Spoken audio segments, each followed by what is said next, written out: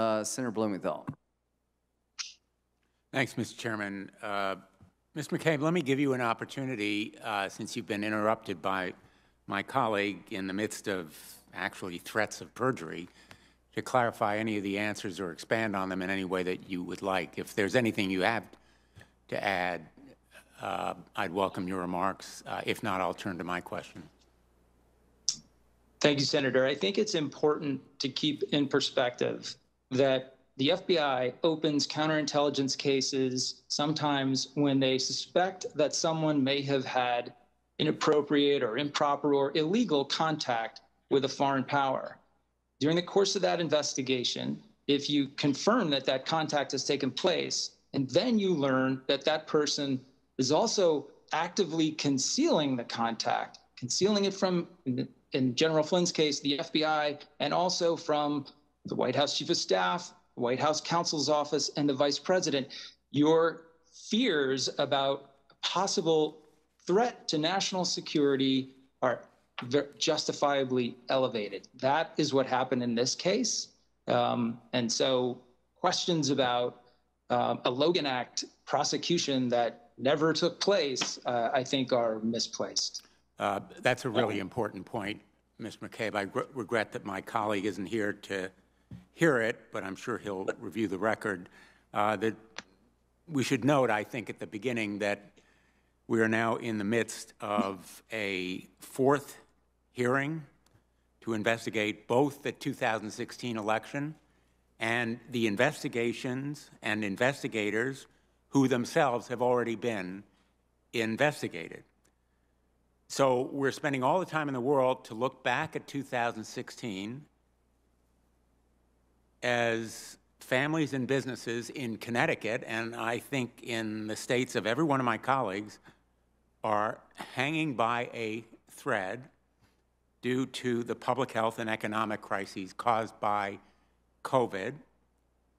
This crisis has been ignored and disregarded by this administration, which is the reason that President Trump was defeated. It is a dereliction of their duty to their constituents and to the American people to continue to focus on a 2016 investigation that already has been investigated. And I think your point about the reasons for that interest in the conversations between potential Trump officials and the Russian ambassador are very well taken.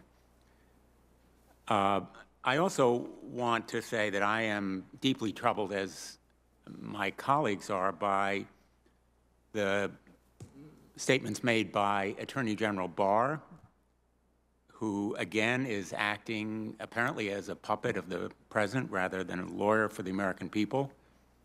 He is throwing gasoline on the fires of false claims, of fraud, fueling doubts and undermining faith in the integrity of our election process. There are no facts or evidence that justify an investigation. He knows it, but he is giving a patina of credibility to baseless and destructive accusations. I would suggest respectfully that Attorney General Barr has taken his office to a new law, and the ramifications are profound and dangerous for our country. This kind of scaremongering is no substitute for the truth. The fact is, the votes have been counted, and some are being counted. And they have shown and will continue to confirm that former Vice President Biden is, in fact, our president-elect. But in the meantime, the litigation challenging the integrity of our election process will continue, frivolous and baseless though it is, and now apparently given more credibility by the Attorney General of the United States, regretfully and unfortunately. I want to ask you about a threat to our country that is real. Just a few months ago, the FBI director publicly testified to the House Committee on Homeland Security that, quote, racially motivated violent extremism, end quote, constitutes a majority of domestic terrorism threats. In fact, white supremacists in particular were responsible for 49 homicides in 26 attacks from 2000 to 2016. That's more than any other extremist movement. Recent attacks include the April 2014 mass shooting at a Jewish community center in Kansas, the June 2015 mass shooting at the Emmanuel AME Church in Charleston, and others. Mr. McCabe, let me ask you, how long have we known that white supremacists and other far right-wing extremists pose significant domestic terrorism, national security, or public security and safety threats to the United States?